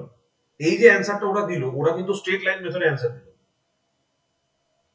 ওরা অ্যান্সারটা ভুল দেয়নি, ওরা অ্যান্সারটা ঠিক দিয়েছে, বাট ওদের অ্যাপ্রোচটা স্ট্রেট লাইন মেথডের মতো। তার কারণটা হচ্ছে, if I have 10 lakh rupees and I want to spend 10 lakh rupees for a particular duration of time, ধরো 10 বছরের জন্য যদি আমি লোনটা করি at say 8% rate of interest, ঠিক আছে, তখন হয়তো it is a break even point. Break even point মানে সেখানে আমার কোনো প্রফিটও নেই, সেখানে আমার কোনো লোকসানও নেই। কিন্তু 10 বছরের থেকে যখন আমি টাইমটা একটু বাড়িয়ে দিচ্ছি, ধরো 15 বছর করে দিলাম, then I am in profit. মানে কি, এটা ভালো করে বুঝবে। এই জিনিসটা তোমরা যে কোনো ক্যালকুলেটর, ইন্টারেস্ট ইএমআই ক্যালকুলেটর থেকে চেক করলে দেখতে পাবে, ঠিক আছে, যে কোনো ক্যালকুলেটর থেকে তোমরা চেক করে দেখবে, তোমার কাছে 10 লাখ টাকা আছে,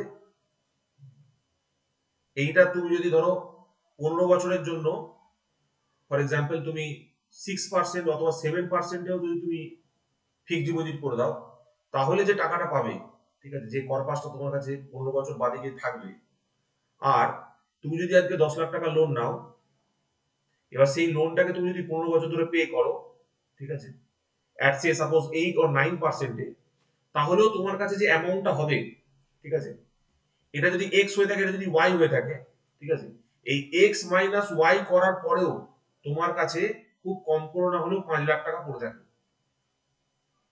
you will be in profit based on this number of years. তোমার ইয়ারটা হচ্ছে সেখানে মেন ফ্যাক্টর। মানে এইটা ওই ডিমিনিশিং ভ্যালু মেথডের ফান্ডাতে, এই যে ডিমিনিশিং ভ্যালু মেথডের ফান্ডাতে, যেহেতু interest at the letter years goes down, ঠিক আছে, but the interest earned during the fixed ডিপোজিটের ক্ষেত্রে কি হচ্ছে, তোমার ইন্টারেস্টটা কম্পাউন্ডিং রেটে বাড়ছে। তার মানে প্রত্যেক বছর এর ক্ষেত্রে প্রিন্সিপালটা চেঞ্জ হচ্ছে।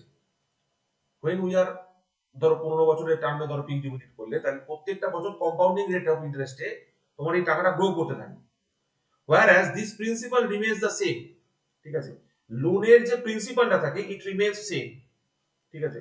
that is why taking a loan is better depending upon the number of years, ঠিক আছে। স্ট্রেট লাইন মেথডে গেলে চলবে না, তোমরা স্ট্রেট লাইন মেথডে বলে দিলে যে লোন নেওয়াটা better, but it depends upon the number of years. যদি এটা তোমার 5 বছর হয়ে যায়, ঠিক আছে, then দেখবে this x will be less, this y will be more, then you will be in problem, ঠিক আছে, then there will be a লোকসান।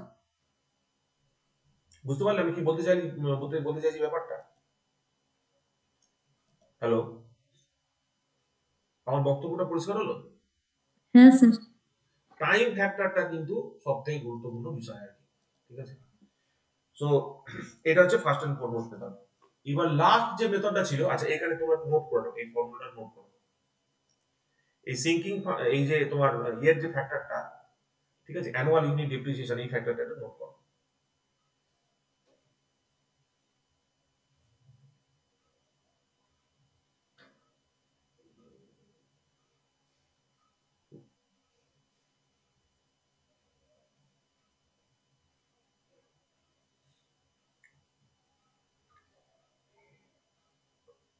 অ্যানুয়াল ইউনিট ডেপ্রিসিয়েশনের ফর্মুলাটা নোট করো।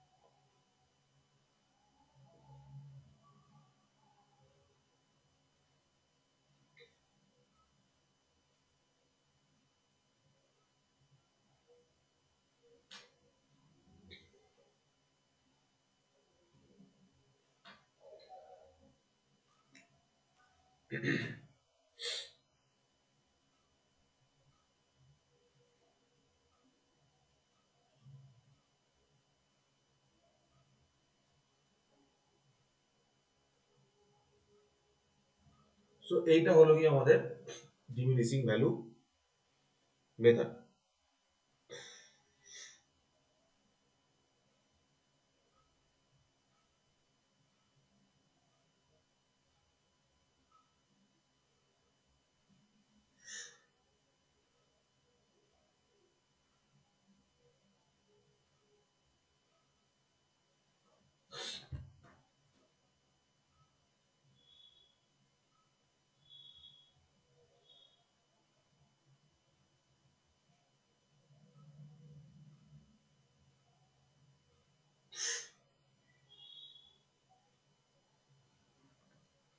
লিখেছ,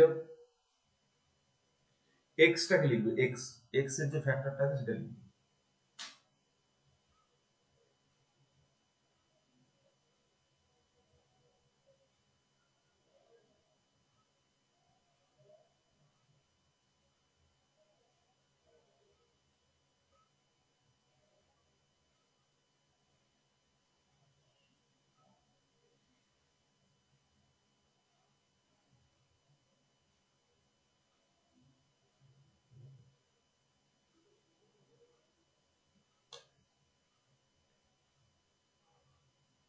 হয়ে গেলে বলবে।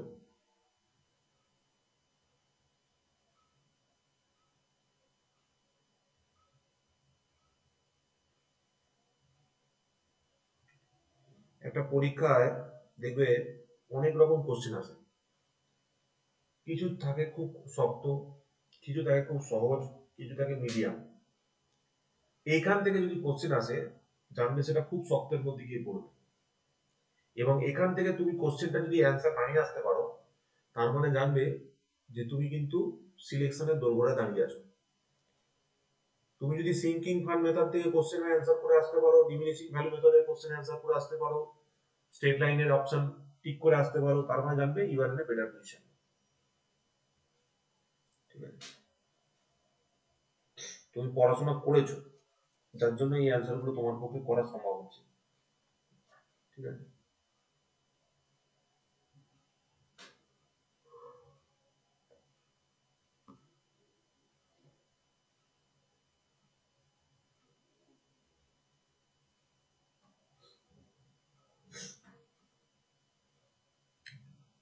তাহলে এর যে কার্ভটা, এর কার্ভটা কোনটা হওয়া উচিত আমাদের এই এই চার্ট অনুযায়ী?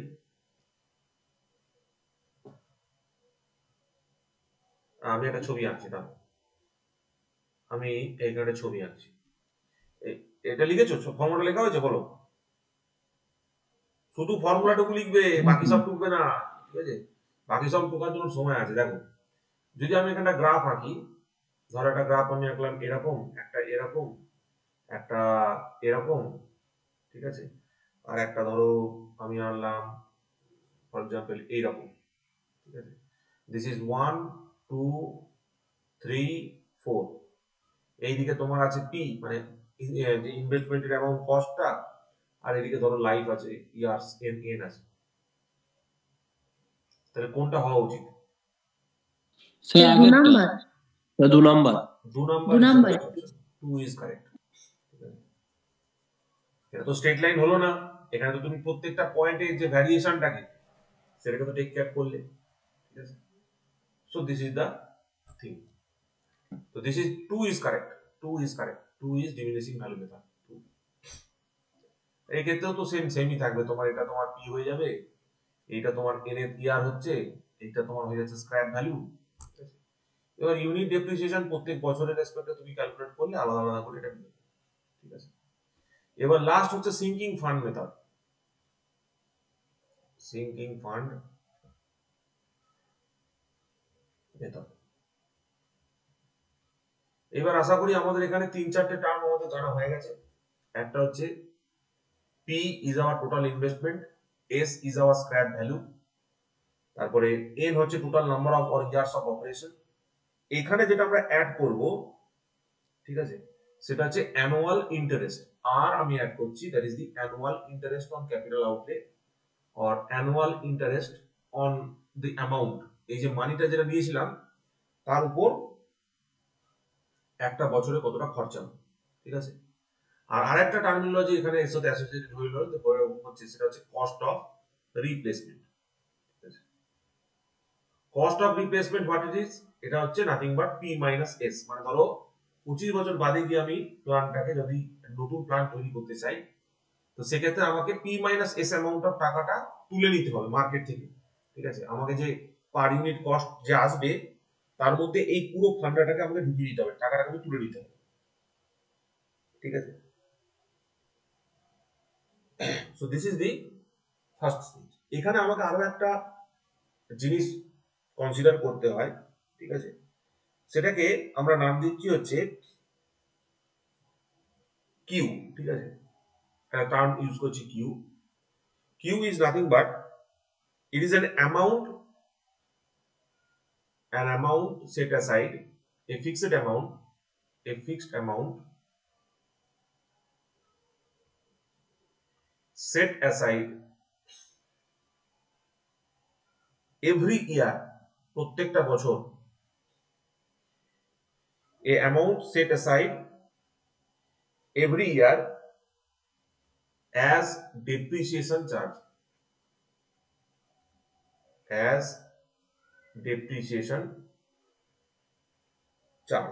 ঠিক আছে,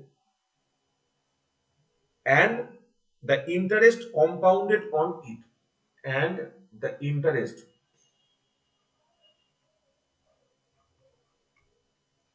compounded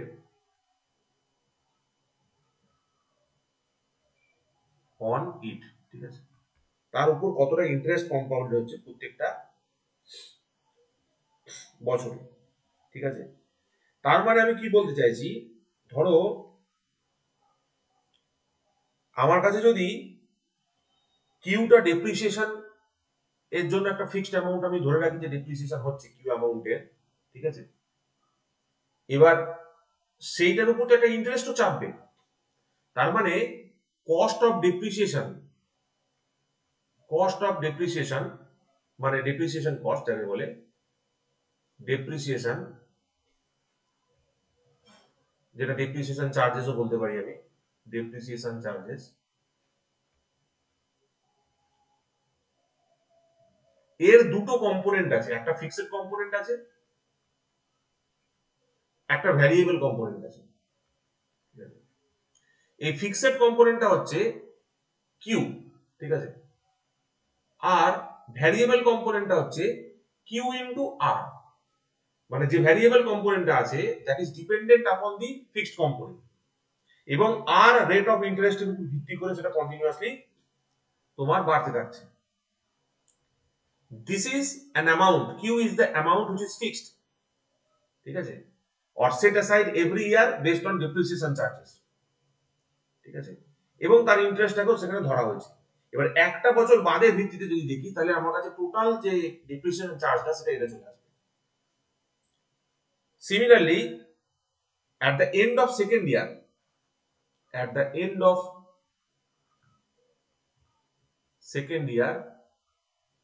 যদি আমাকে বার করতে বলে, at the end of second year যদি আমাকে বার করতে বলে, টোটাল ডেপ্রিসিয়েশন চার্জ কত হবে, অ্যামাউন্ট কত হবে,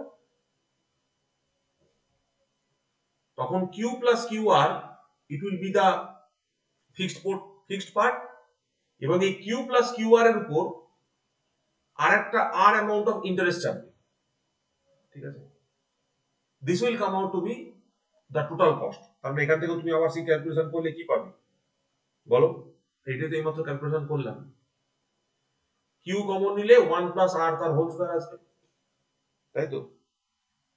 তাহলে যদি আমার কাছে n বছর থাকে, তাহলে at the end of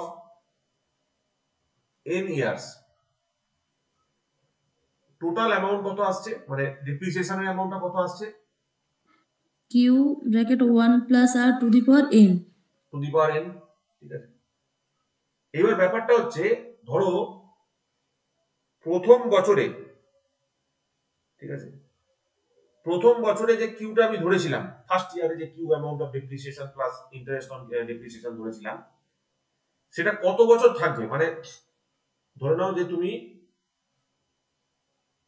এক বছরে প্রথম ইয়ারটাতে 25 টাকা, 25,000, ধরো 25 বছর ধরে তুমি চালাচ্ছ, এবার তুমি প্রথম বছরে এই কিউ এর ভ্যালুটা ধরেছিলে 2000 টাকা ফর এক্সাম্পল, সবকিছু মিলিয়ে তুমি ধরেছিলে 2000 টাকা ফর এক্সাম্পল। এবার এই 2000 টাকার যে ইন্টারেস্টটা, সেই ইন্টারেস্টটা তুমি কত বছর অবধি পাবে?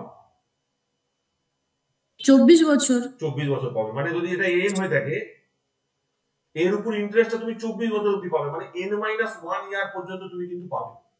ঠিক আছে, n-1 ইয়ার পর্যন্ত তুমি কিন্তু এর যে ইন্টারেস্টটা আছে, 2000 টাকার যে ইন্টারেস্টটা রয়েছে, তুমি n-1 ইয়ার পর্যন্ত কিন্তু পাচ্ছ। ঠিক আছে, তার মানে তোমাকে যদি বলে Q deposited at the end of first year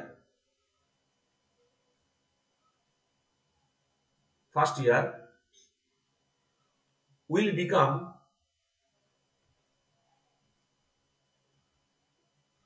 after n years, কত হবে?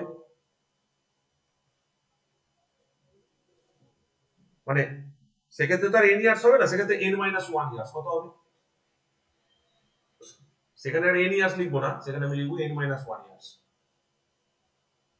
n-1 এর ইয়ারের জন্য এটা ছিল ভ্যালিড থাকবে, তার মানে টোটাল যে অ্যামাউন্টটা q into 1 plus r whole to the power n-1 এই পর্যন্ত খাটবে। ঠিক আছে, যদি এটা বুঝতে অসুবিধা হয়, একটা জিনিস ভালো করে বোঝো, এই জিনিসটা শোনো ভালো করে, খুব ভালো করে শুনবে। ধরো এই পেনটা আমি 10 বছর ভাবছি ব্যবহার করব, পেনটার দাম ধরো 10 টাকা, তাহলে 10 বছর বাদে গিয়ে এটার মূল্য যদি 1 টাকা পড়ে থাকে, তাহলে আমার কাছে 9 টাকা বার করতে হবে, 9 টাকা তুলতে হবে। তাহলে সেই 9 টাকাটা তোলার জন্য কি হবে, প্রত্যেকটা বছরে আমি কিছু করে টাকা সরিয়ে রাখছি। ধরো ফর এক্সাম্পল 1 টাকা করে প্রত্যেকটা বছর হিসাবে আমি সরাচ্ছি। ঠিক আছে, যেটার মধ্যে একটা ফিক্সড অ্যামাউন্টও আছে, মানে ওই 1 টাকার মধ্যে একটা ফিক্সড পোরশনও আছে, সেই 0.5 টাকা। আর ওই 1 টাকাটা তো আমি যেটা সরিয়ে রাখলাম, যে 1 টাকাটা সরিয়ে রাখলাম অ্যাবাউট মানে ইয়ে থেকে, ঠিক আছে, এর খরচা বাবদ, মানে বোঝার খাতির এরকম ভাবে বোঝো। পেনের পরিবর্তে আমি একটা অন্য এক্সাম্পল দিচ্ছি, পাওয়ার প্ল্যান্টের এক্সাম্পলটা দিচ্ছি। ধরো একটা পাওয়ার প্ল্যান্ট আমি 25 বছরের জন্য বানিয়েছি। পাওয়ার প্ল্যান্টের প্রথম বছর থেকে কিছু পরিমাণ আর্নিংস আমার কাছে এলো, ধরো সাপোজ 10 লাখ টাকা আর্নিং এসেছে। সেই 10 লাখ টাকা আর্নিং থেকে আমি 5 লাখ টাকা সরিয়ে রাখছি ফর ডেপ্রিসিয়েশন। ঠিক আছে, ডেপ্রিসিয়েশনের জন্য 5 লাখ টাকাটা আমি তুলে আলাদা করে রেখে দিলাম। বাদ বাকি যে 5 লাখ টাকাটা আছে, সেটা দিয়ে আমি রানিং চার্জেসটা আর বাদ বাকি সমস্ত চার্জেসকে মেটালাম। কারণটা কি, এই যে 5 লাখ টাকা আমি সরিয়ে রাখছি, 25 বছর বাদে তো সেখানে আমাকে একটা পাওয়ার প্ল্যান্ট তৈরি করতে হবে। তাহলে ডেপ্রিসিয়েশন এর থেকে এই যে অ্যামাউন্ট আমি ডেপ্রিসিয়েশন যে অ্যামাউন্টটা সরাচ্ছি প্রথম বছরে, এই 5 লাখ টাকাটা 25 বছর ধরে তো থাকবে, মানে অ্যাকচুয়ালি 24 বছর ধরে থাকবে। তাহলে এই 5 লাখ টাকা যেটা আমি প্রথম বছর সরিয়ে রেখেছিলাম, সেটা 24 বছর বাদে গিয়ে কত টাকা হবে? ঠিক আছে, সেইটাই আমি এখানে ক্যালকুলেট করলাম, Q into 1 plus R whole to the power n-1। মানে আমি প্রথমে কি করেছি, টোটাল 10 লাখ টাকা প্রফিট হয়েছিল পাওয়ার প্ল্যান্ট থেকে, তার মধ্যে 5 লাখ টাকা আমি সরিয়ে রেখেছি, কিউটা আমি সরিয়ে রেখেছি। ঠিক আছে, এই যে কিউটা আমি সরিয়ে রাখলাম, এই 5 লাখ টাকাটা প্রথম বছরে সরিয়েছি, তার মানে সেখান থেকে 24 বছর পর্যন্ত আমি তার ইন্টারেস্ট পাবো। তাহলে এই 25 লাখ টাকা, এই 5 লাখ টাকাটা 25 বছর বাদে গিয়ে এই অ্যামাউন্টটা এসে ঠিক। বুঝতে পারছো কি বলতে চাইছি? দেখো,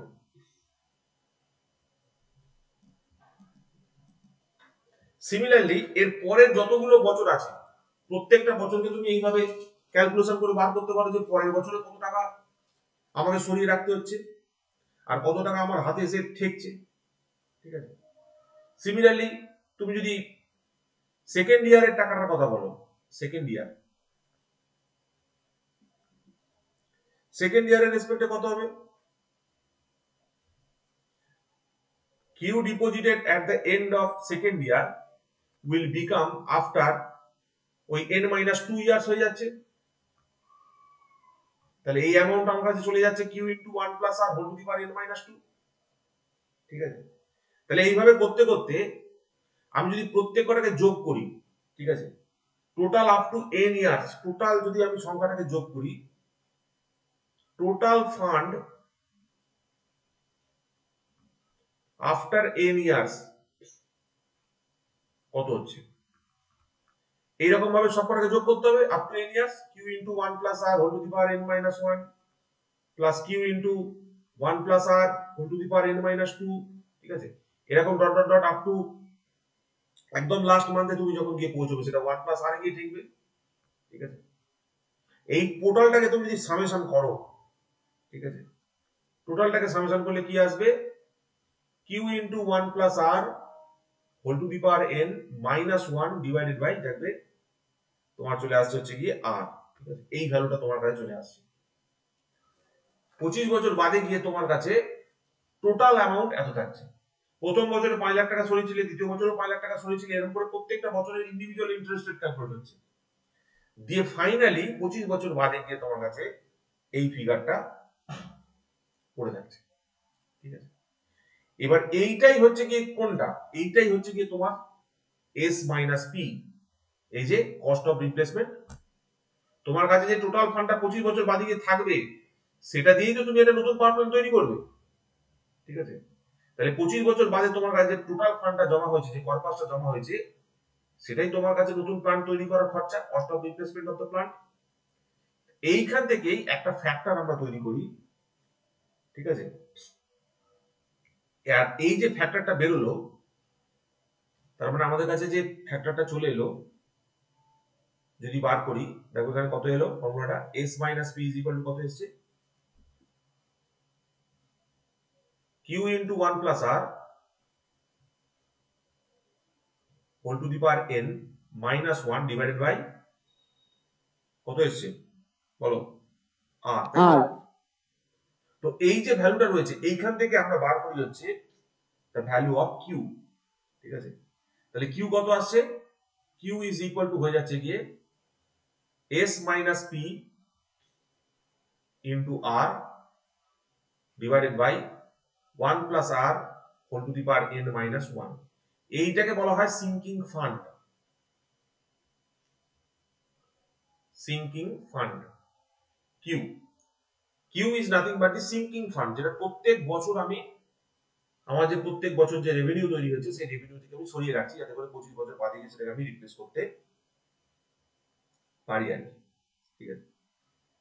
এইবার এই q by s minus p যদি করা হয়, এইটাকে বলা হয় sinking fund factor, sinking fund factor. এইটা হচ্ছে আমার কাছে r divided by 1 plus r whole to the power n minus 1, এইটাকে বলা হয় সিঙ্কিং ফান্ড ফ্যাক্টর, ঠিক আছে। সো এই দুটো আমাকে গুরুত্বপূর্ণ কোশ্চেন, যে যদি আমার কাছে বছর দেওয়া থাকে, রেট অফ ইন্টারেস্ট দেওয়া থাকে, এস দেওয়া থাকে, পি দেওয়া থাকে, তাহলে আমি কি করে সিঙ্কিং ফান্ড বার করব। সিঙ্কিং ফান্ড মানে কি, সিঙ্কিং ফান্ড মানে হচ্ছে প্রত্যেকটা বছর একটা পাওয়ার প্ল্যান্ট তৈরি করতে চাইছি 25 বছর বাদে গিয়ে, তাহলে প্রত্যেকটা বছর আমাকে আমার প্রফিট থেকে কত টাকা সরিয়ে রাখতে হচ্ছে, that amount is my sinking fund, ঠিক আছে। Are the sinking fund factor is this, এইখান থেকে আমার সিঙ্কিং ফান্ড ফ্যাক্টরটা বেরিয়ে আসছে।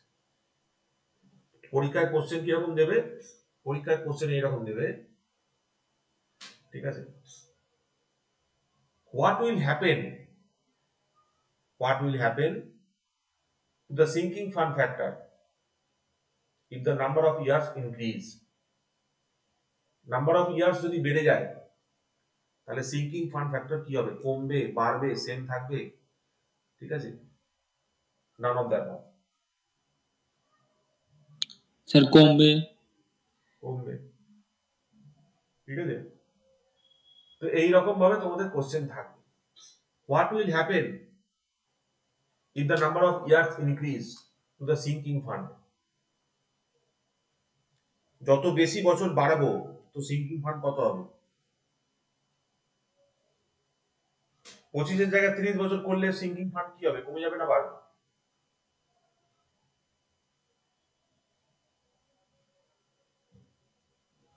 দেখো এই ফর্মুলাটায় যদি n বেশি হয় তাহলে কি হবে? স্যার ওটা সিঙ্গিং ফান্ড তো কমবে। 1 plus r whole to the power n, this will increase। তাহলে এই টোটাল যে টার্মটা আছে এই টার্মটা কমে যাবে, এই টার্মটা বাড়বে, তাহলে কিউটা কি হয়ে যাবে? সিঙ্গিং ফান্ড কমে যাবে কমে তো। যাবে, সিঙ্গিং ফান্ডটা কম। সিঙ্কিং ফান্ডটা কমে যাবে। ঠিক আছে, এইটাই তো তুমি প্রত্যেক বছর সরিয়ে রাখছো যাতে করে তুমি 25 বছর বাদে একটা নতুন পাওয়ারটা তৈরি করতে পারো। ঠিক আছে, তারপরে মনে রাখতে হবে এই ব্যাপারগুলো যে sinking fund reduces with the life of the power plant or the usage of the power plant. ঠিক আছে, তো এইরকম বেশ কিছু। স্যার ডিক্রিজ হবে ওখানে। হ্যাঁ, সিঙ্কিং ফান্ড তো কম বেড়ে গেলে কমে যাবে, তখন সিঙ্কিং কমে ফান্ড যাবে তো। কমে যাবে। হ্যাঁ, যত সময় বাড়বে তত সিঙ্কিং ফান্ড কমে যাবে। তো এরকম বেশ কিছু মানে ডিফিকাল্ট জিনিস জিজ্ঞেস স্যার করতে পারে। বলছিলাম, হ্যালো বলো। হ্যালো, বলছিলাম স্যার ওই কিউটা শুধু কি ওই 1+r² এর সঙ্গে গুণ রয়েছে নাকি ওয়ানটার সঙ্গে গুণ আছে? 1 plus R whole to the পাওয়ার এর সাথে গুণ আছে, এই টোটালটার সঙ্গে ওর এনটা গুণ আছে। এটা আর, এটা এন, এটা হচ্ছে কি আর। না না, ওই যে উপরের এইটা উপরের লাইনটা বলছি, মানে হ্যাঁ এটা ওই কিউটা। হ্যাঁ হ্যাঁ হ্যাঁ, কিউটা তো শুধু, ও আচ্ছা তুমি জিজ্ঞেস করছো যে কিউটা কি আছে। আরে কিউটা তো একা আছে। কিউটা কিরকম ছিল? হ্যাঁ, এবার ওই লাইন কিউটা একা আছে, একা আছে। এটা কিউটা একা আছে, বুঝলে? কিউটা তোমার দেখতে ভুল হচ্ছে, কিউটা একা আছে, কিউটা এইখানে আছে, টোটালটার সঙ্গে গুণ আছে। হ্যাঁ,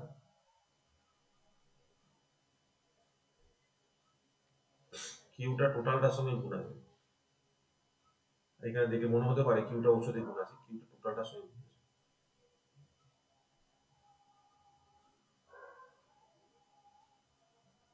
কিউটা বাইরে আছে।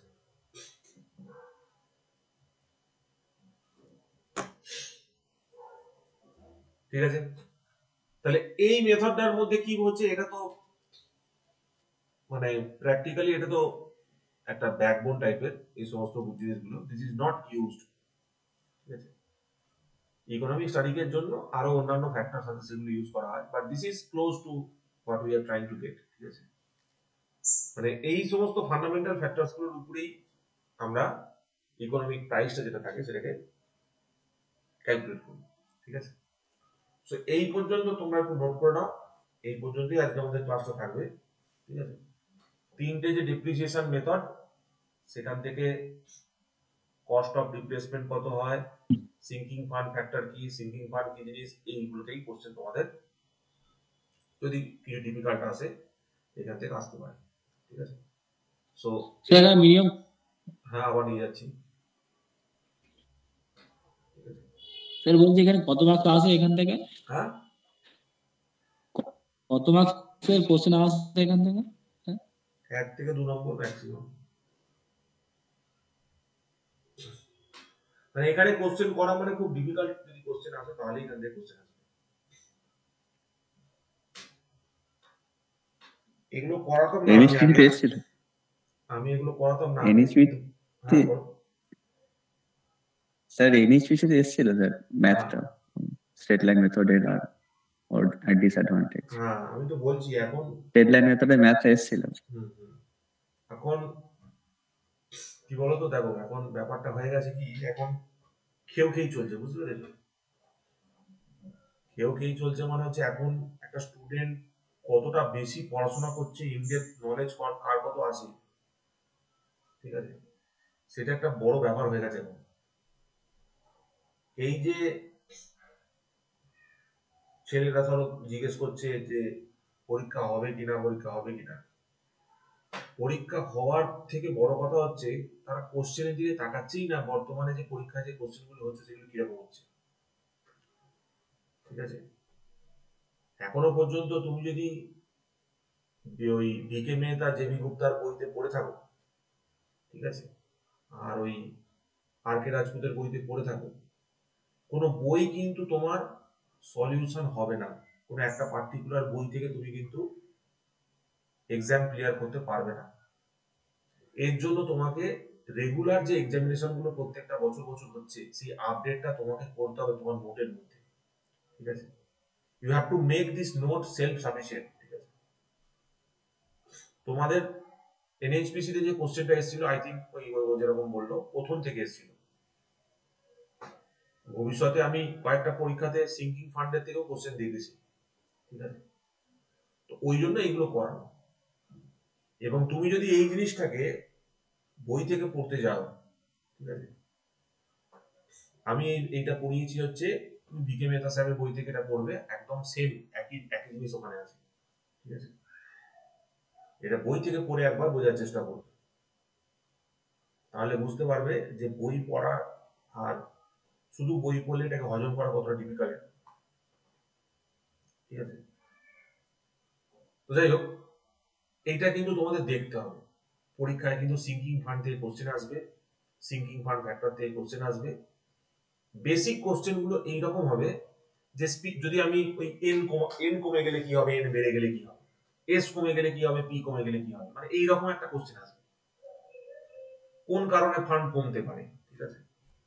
What are the disadvantages of diminishing value method, what are the advantages of diminishing value method, ঠিক আছে? What we are taking into account in diminishing value method, ঠিক আছে? What is the problem with evaluation. এগুলো কিন্তু ডিটেইলসে না পড়লে এটা কিন্তু মনে থাকবে না। স্যার একটা কথা বলবো? হ্যাঁ বলো। স্যার বলছি স্ক্র্যাপ ভ্যালুটা তো সবসময় কম হবে ওই প্রিন্সিপাল ভ্যালুর থেকে, তাহলে পি মাইনাস এস হবে না? হ্যাঁ, পি মাইনাস এসই তো হবে, কোথাও এস মাইনাস পি লিখেছি নাকি? স্ক্র্যাপ ভ্যালু তো এস হবে, আরে এটাকে তো স্ক্র্যাপ ভ্যালু ধরে নিচ্ছি, এসটাকে তো স্ক্র্যাপ ভ্যালু ধরে নিচ্ছি। হ্যাঁ পরে লিখেছেন দেখুন, স্ক্র্যাপ ভ্যালুটাকে এস এস ধরে নিচ্ছি না, কোন জায়গায় এস মাইনাস পি করেছি নাকি? কোথায় করেছি? লাস্টের দিকে। गलत किया, गलत किया, गलती कर दिया, হ্যাঁ স্যার এস দিয়ে কিন্তু गलती कर दिया, সরি। কিছু ভুল ইন্টারেস্টে কিছু ভুল মানে করা হয় তোমাদের চেকিং এর জন্য, বুঝতে পেরেছো? তোমরা মন দিয়ে দেখছো কিনা এগুলোর জন্য চেক করা হয় এগুলো, বুঝতে পেরেছো? পি মাইনাস এস হবে, thank you. P minus S হবে। some mistakes are made intentionally. Jayanta বলছে যে এটা আইটিআই থেকে কোশ্চেন আসবে কিনা, আইটিআই থেকে এখানে কোনো কোশ্চেন আসবে না। আইটিআই থেকে এখানে কোনো কোশ্চেন আসবে না। ওই শুরুর দিকের যে প্রথম তিনটে পয়েন্ট আমি তোমায় বললাম যে ডেপ্রিসিয়েশন কি জিনিস, তারপর ওই ফিক্সড কস্ট, রানিং কস্ট কি জিনিস, ঠিক আছে? কোন কস্টটা ফিক্সড কস্টের মধ্যে পড়ে, কোন কস্টটা রানিং কস্টের মধ্যে পড়ে, এইটুকুই তোমাদের পড়লেই হবে, ঠিক আছে? প্রথম পেজটা, ফার্স্ট পেজটুকু পড়লেই আইটিআই এর ছেলেদের জন্য হয়ে যাবে, আর কিছু পড়ার দরকার নেই। আইটিআই এর ভাইরা শুধু ফার্স্ট পেজটা পড়বে, ঠিক আছে? এইটুকু তোমরা শুধু এইটুকু পড়বে, আর কিছু পড়ার দরকার নেই। বাদ বাকি এগুলো লাইন ফাইন এগুলো পড়ার দরকার নেই, এগুলো থেকে তোমাদের কোশ্চেন আসবে না। এটা একদম আসবে হচ্ছে ডিপ্লোমাদের একমাত্র আসবে। বিটেকদের এখান থেকে কি আসবে সেটা আমি পরের ক্লাসে বলবো, ঠিক আছে? মানে বিটেকের যেটা আমরা পড়াইনি সেটা হচ্ছে ইকোনমিক লোড ডিসপ্যাচ, সেটা আমি অন্য চ্যাপ্টারে পরের দিন পড়াবো, পরের দিন পড়াবো, ঠিক আছে? এখানে আরো একটা পোরশন আছে, এটা শুধু কস্টের পার্সপেক্টিভটা বললাম, আর একটা পোরশন আছে সেটা পরের দিন বলবো। তো এই অবধি রাখছি, ঠিক আছে? যাদের ইউটিউবে ক্লাস দেখে ভালো লাগলো তারা আমাদের ডেসক্রিপশনে দেওয়া হোয়াটসঅ্যাপ নাম্বার আছে, ক্লাসে জয়েন করতে চাইলে হোয়াটসঅ্যাপ নাম্বারে মেসেজ করবে, তোমরা সমস্ত কোর্সেসের ডিটেলস পেয়ে যাবে। সো থ্যাংক ইউ এভরিওয়ান, এই বন্ধ রাখলাম। পড়াশোনা করতে থাকো, ঠিক আছে? পরীক্ষা আসবে, সিলেকশনটা যাতে তোমার হয় সেটাকে এনশিওর করো, ঠিক আছে?